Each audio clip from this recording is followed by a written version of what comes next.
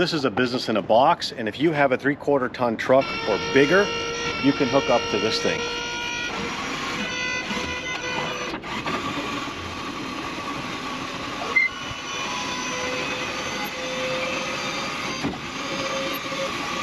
Disconnect the cable, pull it up, tip down and go, right? At this point, you can release the cable. You've dropped it. It's ready to be filled. You're ready to start collecting money. Okay.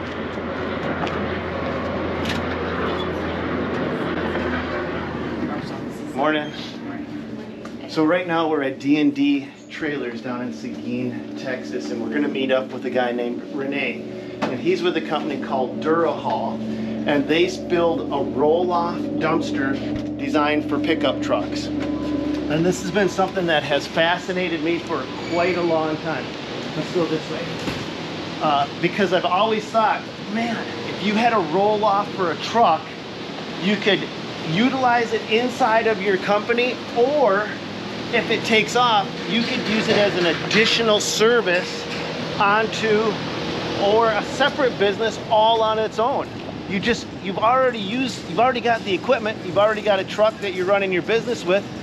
Can you actually add this as a bump on service? Here it is. I'm looking at it for the first time with you guys.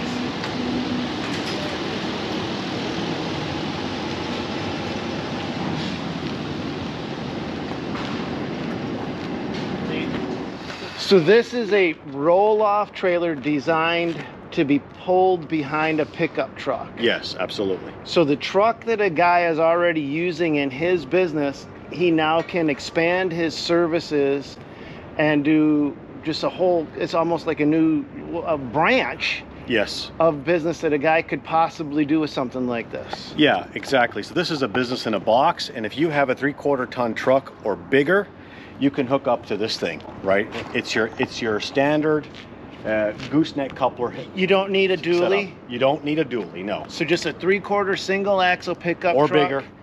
And this is a business. So this is like when I was thinking of it, and guys, this is Renee from Durahall Trailers, and Renee is actually a trailer manufacturer. So he builds trailers. He builds Durahall and Big Bend. He builds all sorts of trailers. And so what I was thinking with this thing, Renee, is I wanted something that I could drop a bin off at one site. Yes. Go to a different crew, drop a bin off over at that crew. Absolutely. And then here's the way my brain was thinking. I'm in Minnesota. Yes. And my guys, we twiddle our thumbs. If it's not snowing, my guys are just going stir crazy, right? Yeah. I could then sell dumpsters and have my guys that I want to keep working year round just pick up and drop off dumpsters. At different locations, absolutely. Without a semi, without no extra driver license requirements, usually in most states, no CDL required. So again, your average pickup 3/4 ton or larger will pull this thing, and with your normal driver license in most states, you should be totally fine. Okay, walk me through what we're actually looking at with this thing, Renee. So again, a 7x14 gooseneck setup roll-off dumpster trailer. So the chassis is the first part of the trailer. It comes, so that's this whole unit over here, right? So, and this is separate. So this is separate, right here. So this is your, some people call it a can, some people call it a dumpster bin, etc. But essentially, you can buy this chassis, the main trailer portion of it, with all of its components and features, the winch, the whole bit. Okay. And then you can buy all the bins or the cans that you want or that you need to expand your business. Okay, so what is a setup like this? Like we see right here, if a guy was saying, hey, I want to get this, what does that cost right there? So this setup right here will MSRP right around $20,000. Okay, so 20 grand. Now if they want just a separate can, what is that going for? So our separate can will run anywhere from about $5,500 to $6,500, depending where you're buying it from, depending on the shipping costs incurred, etc. For 30 grand, 32 grand, depending on where you're from. You could have 3 dumpsters and be supporting 3 separate crews. Yes. Running your construction company. Absolutely. And is that kind of like the good sweet spot for a guy starting out, like a trailer and 3 cans, or what is that? Most guys will start off with a trailer and 3 cans. Okay. Anybody that has had some experience in this will usually go 4 or 5 cans immediately, just because they're already in the business and they know how it works. Okay, speaking of that, Yeah. how does the pricing work on something like this? So I really want to have, when we're done with this video, I want these guys to be able to walk away with at least a good sense of direction of what they can charge. And so can you help us figure that out? Yeah, so I have some generic data, but this is essentially a 13 cubic yard can. This is a 13 cubic yard This can. is a 13 cubic yard can right That's here. the same size as on one of my dump trucks. Yeah, yeah, essentially. Behind my pickup truck. Okay, exactly, behind your pickup truck. And it is that $150 to $250 per drop, but that's for 2 or 3 days maximum. Okay, so and is that doesn't include the tip fee though? That does not include the tip fee. That does not include the pickup and removal either, right? That's just so that you bring the container there, they fill it, assuming it's normal, recyclable, call it, you know, eco-friendly material. Yep, Yes, And then they're absolutely. charging separately for the dump. They're charging separately for the dump because that depends a lot on what kind of material you have in your container. I'm gonna jump in here, guys, because I know some of you guys have a lot of experience with roll-offs, and I want to make sure that we get the pricing right. So if there's a good, better, and best way to price this out, will you guys with experience put it down in the comments down below? But here's a little bit more food for thought. This trailer is not just a roll-off trailer. This is an actual dump trailer. It does not have to be used as a roll-off. That means you don't have to leave the container behind. You can keep that container always connected to the trailer and just use it as a dedicated dump trailer if need be. So there's no greasing, you don't have to, nothing to it, right? And you can do the same thing over here.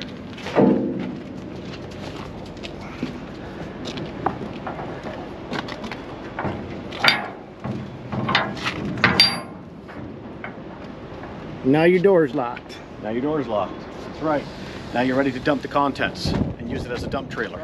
I've seen guys that do exactly this, and they'll charge $300 to $400 for 1, 2, or 3 days. But they don't usually recommend that someone put more than 2 tons in there. However, this container is rated for up to 4 tons. This is a volume container, absolutely. Currently, this is a 14-foot long, 4-foot high side container. We will be coming out with 2-foot side containers, and hopefully by the end of Q1 of 2023, we'll also be adding a deck. So just a flat deck.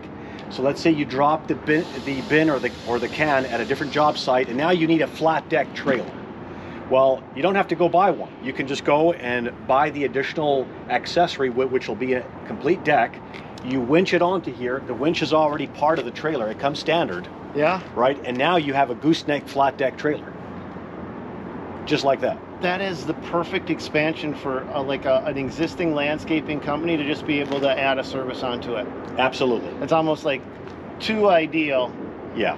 That's why I actually drove from Minnesota down to Texas, is because I've been fascinated with this as a concept. But now this is kind of starting to bring it all to life, at least for me personally.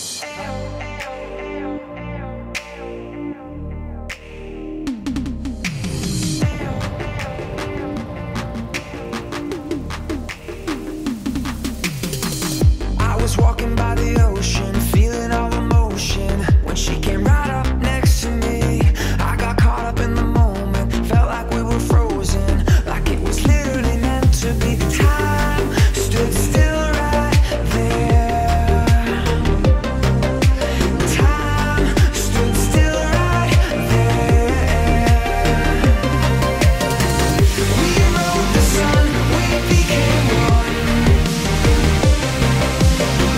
We rode the sun, we became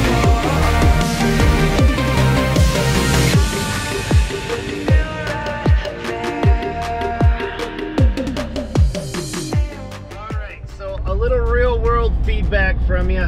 I've been driving now for around 14 hours, got about 700 miles on the trailer, and she's been handling just phenomenal. I mean, it's just nimble. I love, I mean, for a big for a big trailer, she does not handle like a big trailer.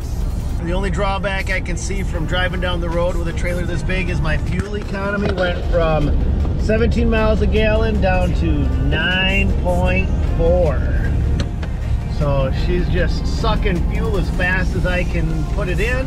Other than that, boy, the trailer just goes in and out. She's just, really smooth.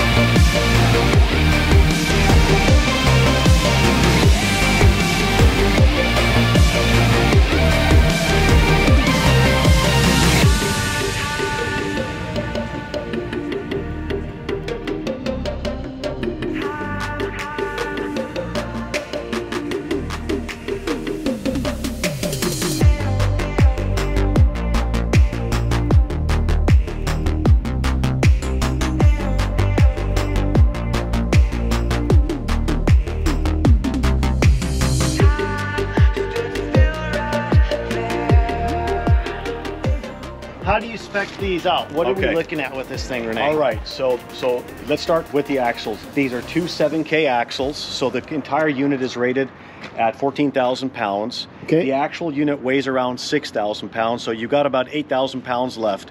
It has been designed, engineered, and manufactured to withstand more than that, because that's just how we build things, extra tough. But at the end of the day, you want to try to keep to that limit. You can, however, order this same trailer with 8K axles as well, which would bring this whole the whole capacity up another ton or another 2,000 pounds. We have a pretty unique design in our actual door system. So safety latch at the top. You open it up.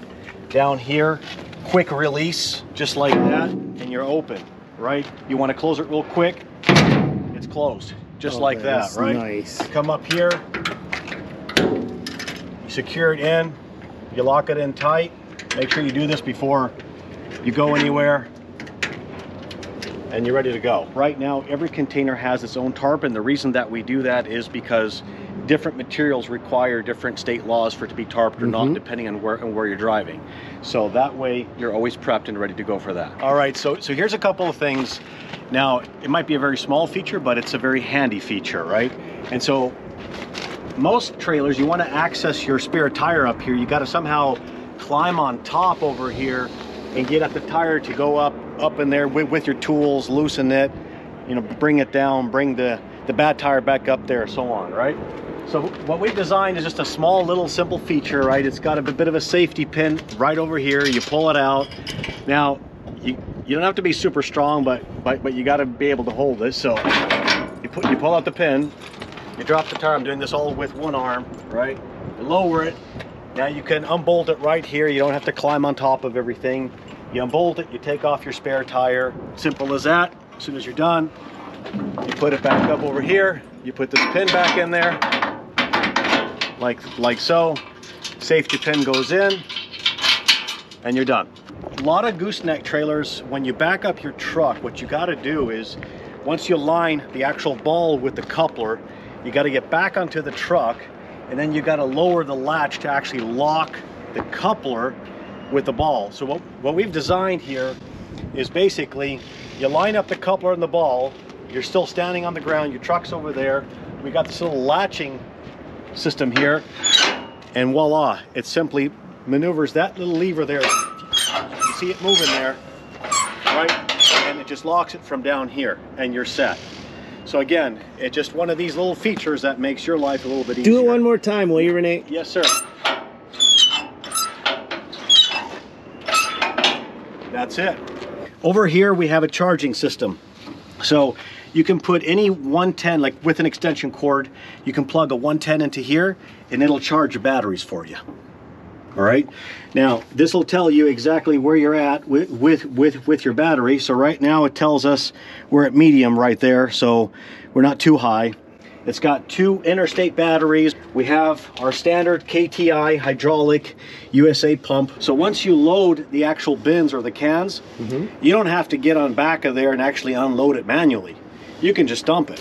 And so here we have a Smitty built winch, and now if your battery's low over here or you want it corded, that's the way to do it. So you can run it remotely, or you can run it just like you can cord it and run it as well. Exactly. And that's how you drop the dumpster off. And that's how you drop the dumpster off and bring it back on, and we'll demonstrate that. All right, here we go. So first thing we do is we remove the safety chain. Next thing we do is we unlock the actual safety mechanism here and lock it back into place like so.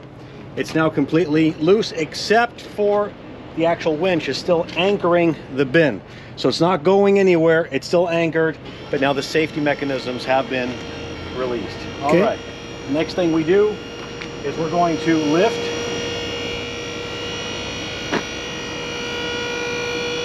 your control over here. You press the button and wireless green light goes on, you're ready to go.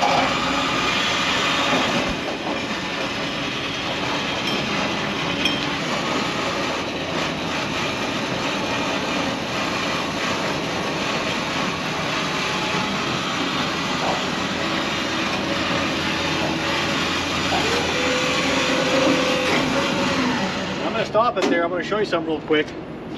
Most times what you want to do is you want to tilt the trailer far enough so that this part comes pretty close to the ground here when you're putting it back on, and I'll show you that. But when you're putting the box down, it's not 100% necessary. You kind of play with it depending on where gravity is and at what slope you're sitting. Okay.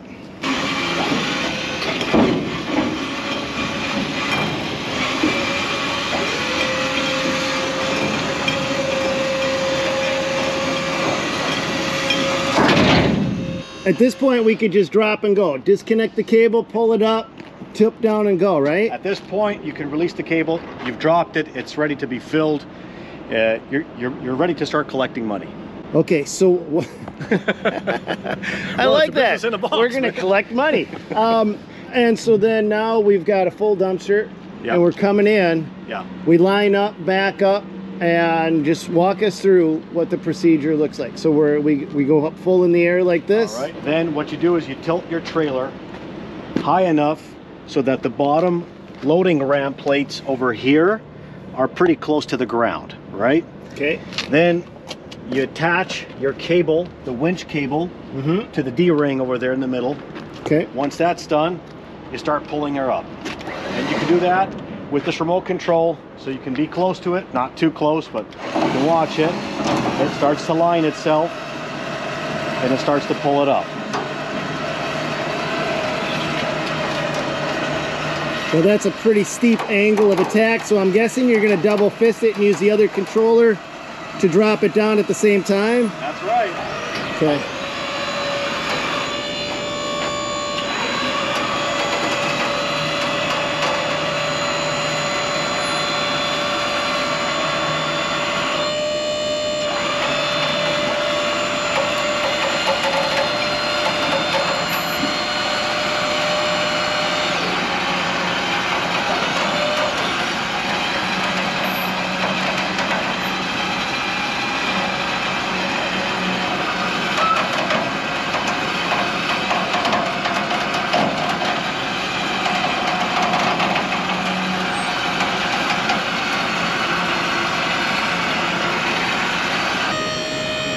Lower it all the way back down.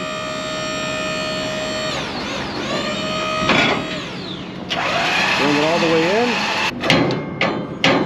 Lock it back in. Hook your safety chain on, and you are in business. Get ready to go.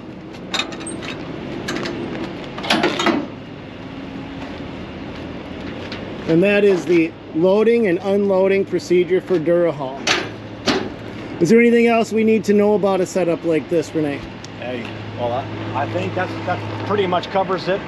At the end of the day, always make sure that you've checked your lights, you've checked your brakes, make sure that you're always safety first.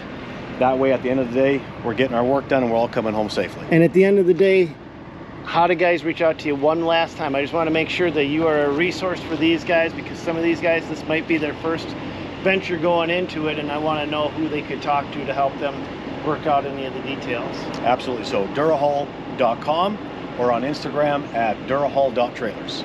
So you guys, if you are actually in the market for one of these things, you don't have to chase them down. I'm with Corbett and Chase, and you guys will ship these trailers anywhere in the United States? Yes, sir. Okay, so what's the name of your company so these guys know where to call?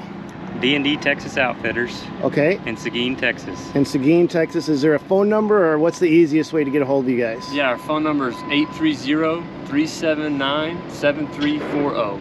And so they can make a phone call, tell them they've seen the video, and you guys will know what they're talking about at that point. Yes, sir. Okay, very good. D&D Outfitters, they'll deliver them anywhere you guys are located. We even deliver to Canada?